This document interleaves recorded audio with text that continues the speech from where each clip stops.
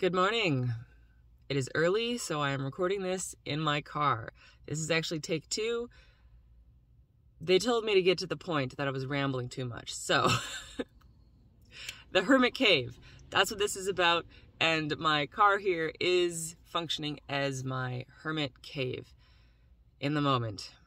Because my family is asleep. Because it is early and I'm not awake. Coffee, one sec. Okay, to the point. The Hermit Cave allows you to discover what you want. That's what the Hermit Cave is actually about. And in discovering what you want, you discover who you actually are. So the Hermit Cave shows you who you are. And I know what some of you are thinking. Some of you are thinking, I live in the Hermit Cave. I'm already very much in the Hermit Cave, and I already know what I want, and I already know who I am. And yes, that is all, yes. I would just like to extend an invitation here. Like, this is the silver ray. This is what the silver ray frequency would like you to feel into, if you would like. Is there a deeper level of truth to what you want and who you are that you have not yet discovered? I am somebody who has often said, I always know what I want. I know exactly who I am. And although that was true to a certain level, the last few months of hermiting, being in a new level of the Hermit Cave, has really shown me that things I thought I wanted, I don't want. And things I thought I could never want or could never resonate with, I'm finding that those things are exactly what I want. Like, I've had so many experiences lately going like, oh, that's not really my thing, or those aren't really my kind of people.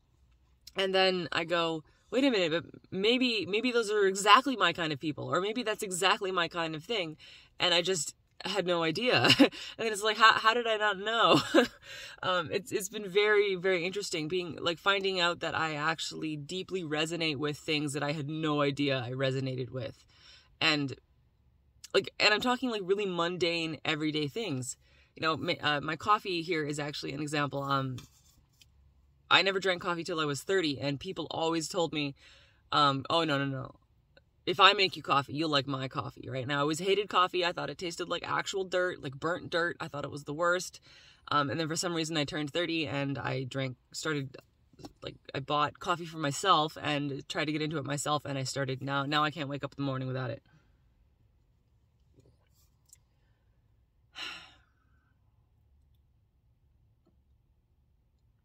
To a certain extent, it feels like stripping away layers of things that I accumulated in my early 20s, and I'm 32 as I film this, and the person I created for myself when I was, going to university, when I lived in the city, when I was doing the young college kid, urban hipster thing, when that was my lifestyle, I felt like I solidified my personality at that age and the things that I thought I was into and all of that. And then I'm finding out now that so much of that is just not, it doesn't have staying power anyway. It's like that's who I was for a little while, but it's not who I am forever. So that's kind of the egoic level situation of this, but this goes like way beyond any egoic experience. How do I describe this? As I tune into the silver ray, and as I have this silver kind of glow permeating my reality,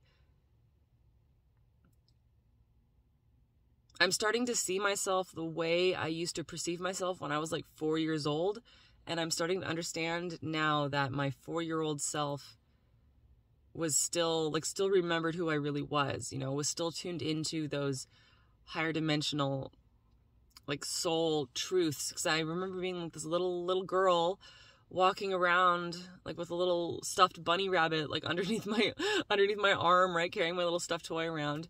Her name was Mrs. Bunny. Mrs. Bunny was under my arm, and I carry her everywhere. And I just used to like think of myself as like a little white, silvery white glowing light, and that it's this feeling of innocence, yes, but also like deep seated strength and wisdom, like the melding of innocence and wisdom and strength, innocence, strength, and wisdom all in one. And the more I sit in my hermit cave, the more I resonate with that like aspect of myself, being like this like cute little white rabbit glowing like ball of energy, but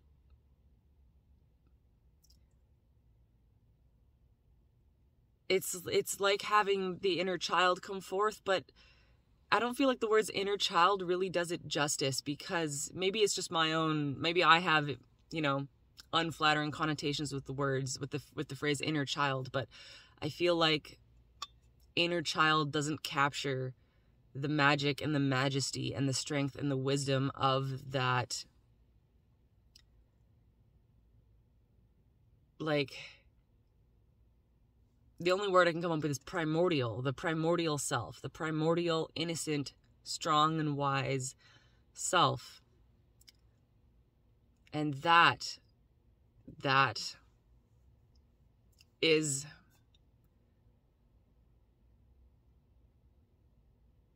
the frequency you can find inside of yourself when you sit in the hermit cave. Yeah.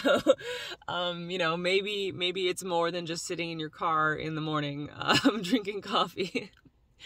But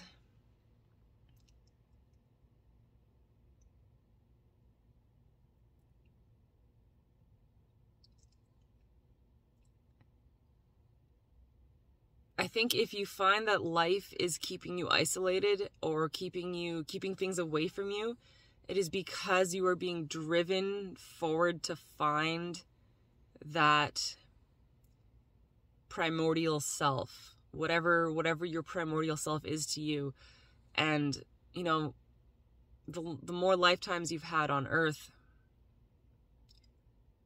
the more time you need, the more intensely you need to experience the hermit cave so that you can peel all of those layers away to really find your like initial resonance. And that is the gift that the hermit cave can give to you if you are basically willing to drop things, willing to take a step back, willing to exist in isolation so that you can truly, on a level that you have not yet experienced, remember who you are. Yeah. And that is the end of this morning message. I love you guys. Bye.